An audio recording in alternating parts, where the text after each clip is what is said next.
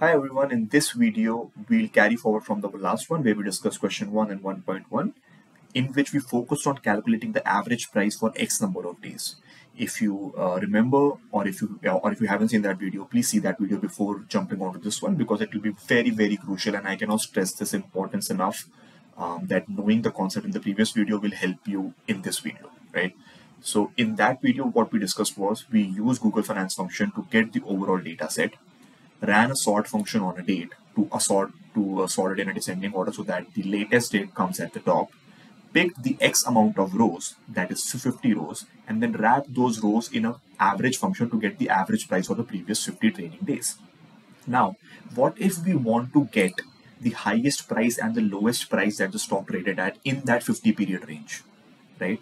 This might just indicate the volatility of the stock in the past 50 days or the 200 days, or how many ever days you want the information at. So in this question, all we need to do here is just change the average function into a match function and the sort function a bit so that we can get the maximum and the minimum price in that particular range, right?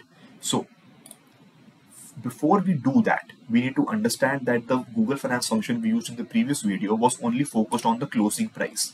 It didn't take into account the open, high, and low price. So how do we get this high information in the Google Finance function and not the closing information to get this particular data that we need to acquire?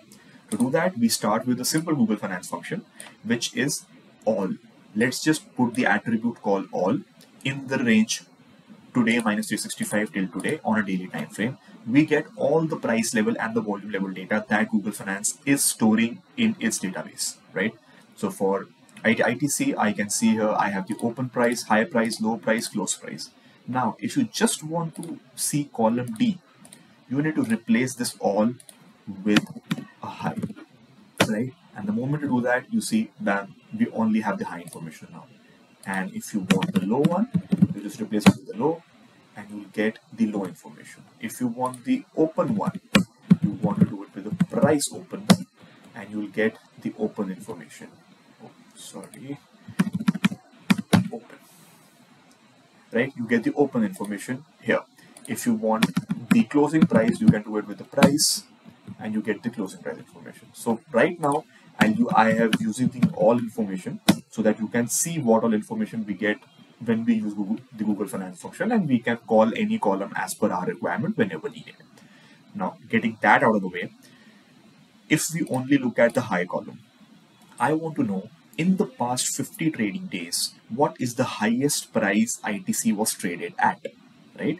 So how to do that? Let's first start with the Google Finance function. We get the data completely fine. I just explained that in cell B276, this function is completely okay. If you don't remember that, please rewind it and understand it again. Now, I want to sort the dates in a descending order, right? So this will help me do that.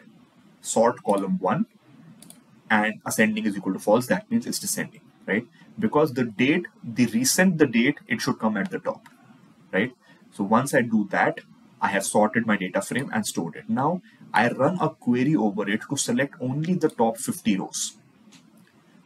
If the most recent date is on the top, then selecting the top 50 rows will be the latest 50 trading days available in the data set, right?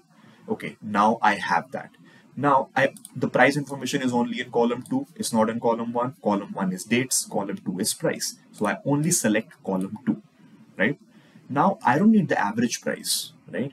Now I need the maximum price it traded at. So I change the average function to a max function, and you can see it works. In the past 50 trading days, the highest price ITC traded was at 481.5. In the past 200 trading days, the maximum price ITC traded at was 499.7. And you can see it's just a limit change. I just changed that 50 to a 200. That's all I did. So let's copy paste this formula and paste it here, right? And I'll remove this dollar so that it can run for SBI as well. So we can see the 50-day high price for ITC is 481.45 and for SBI is 774.6, right? Perfect. Now what do we do for the low price, right? How to calculate the low price? I told you that if you change high to a low, then that should work, right? Okay, we did that. Now the 50-day low price, I'm getting it as 474.2, but the current market price is 405. Of course, this isn't right? If the 50-day low price is 472, how can our stock be currently trading at lower than 50-day low price, right? It should not happen that way. What are we doing wrong here? What we are doing wrong here is this. We are calculating the max here. We should not be calculating the max here. We should be calculating the minimum here. We want to get the maximum from a high price column and minimum from a low price column to get the range the stock has traded at, right? So if I shift this, and now if I run it, I get 399.4, which makes sense. And for SBI, I get 600.65. So basic just evaluating prices told me that SBI has been moving quite well lately. And ITC is not well, because ITC is much closer to its 50-day low price, so that means it has recently broken it. And SBI is much closer to its 50-day high price. So that's something that you can just see by analyzing the range of past 50 days. You can use 200 days as well. But yeah, this is how numbers will speak to you when you run this maximum, minimum, and average functions over the Google Finance functions after sorting its state and querying the particular amount of rows that you need. I hope you learned something in this video.